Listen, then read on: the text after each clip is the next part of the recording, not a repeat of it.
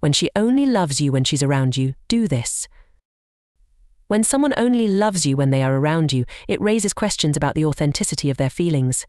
True love is not bound by physical proximity or temporary circumstances. It is deep and lasting connection that transcends time and space. If someone's love for you is contingent upon their presence in your life, it may indicate a lack of genuine affection. You deserve to be loved unconditionally, with someone who cherishes you even when they are not physically present. Settling for a love that is only temporary or conditional will only lead to heartache and disappointment in the long run. If you find yourself in a situation where someone only loves you when they are around you, it is crucial to have open and honest communication about your needs and expectations. Express your concerns and feelings, and give the other person an opportunity to respond. However, it is also important to be prepared for the possibility that they may not be capable of providing the kind of love and commitment you deserve. 2. Evaluate the quality of the relationship. When someone's love for you is dependent on physical proximity, it may be a sign of an unhealthy or unstable relationship. Take a step back and evaluate the overall quality of your connection. Are there other aspects of the relationship that are lacking or causing you distress? Consider whether this person truly values you for who you are as an individual, or if they are primarily focused on their own needs and desires.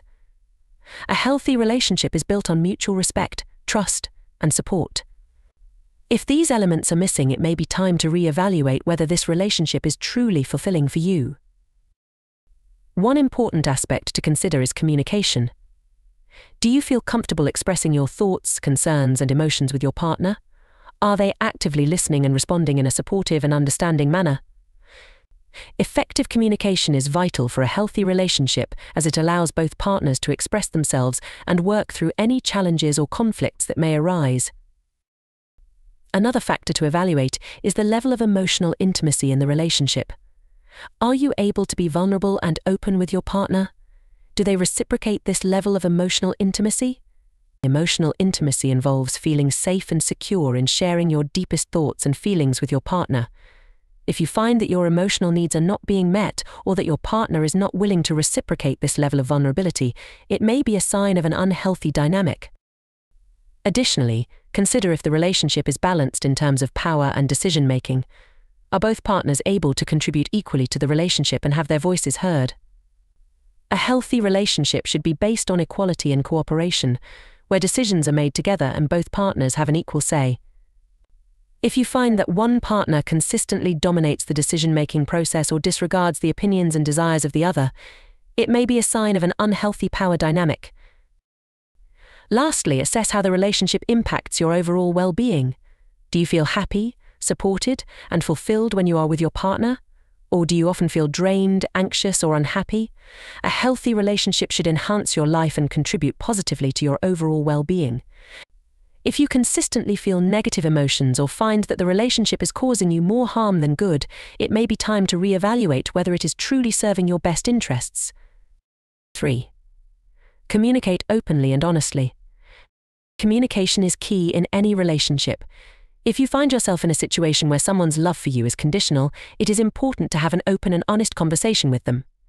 Express your concerns and feelings, and give them an opportunity to explain their own perspective.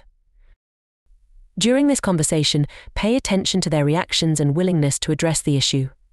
Are they receptive to your concerns, or do they dismiss them? Are they willing to work on the relationship and make necessary changes, or do they show resistance?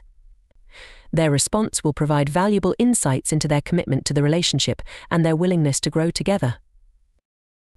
It is crucial to create a safe space for open and honest communication. This means actively listening to each other without judgment and being willing to have difficult conversations. It may be helpful to establish some ground rules for communication, such as using I statements to express feelings instead of blaming the other person.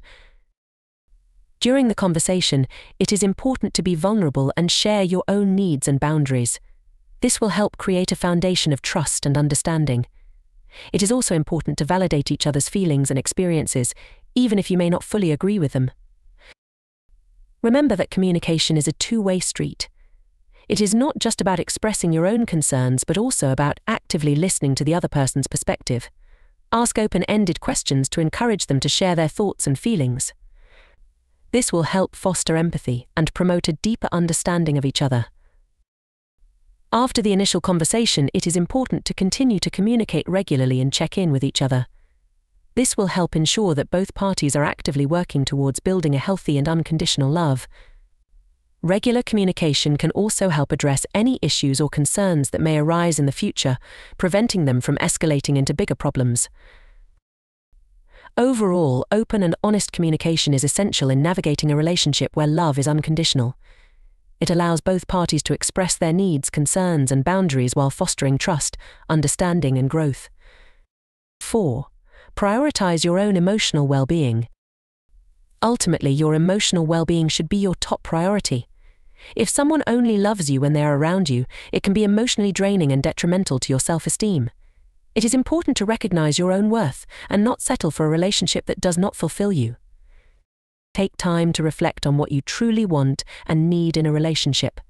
Surround yourself with people who love and support you unconditionally.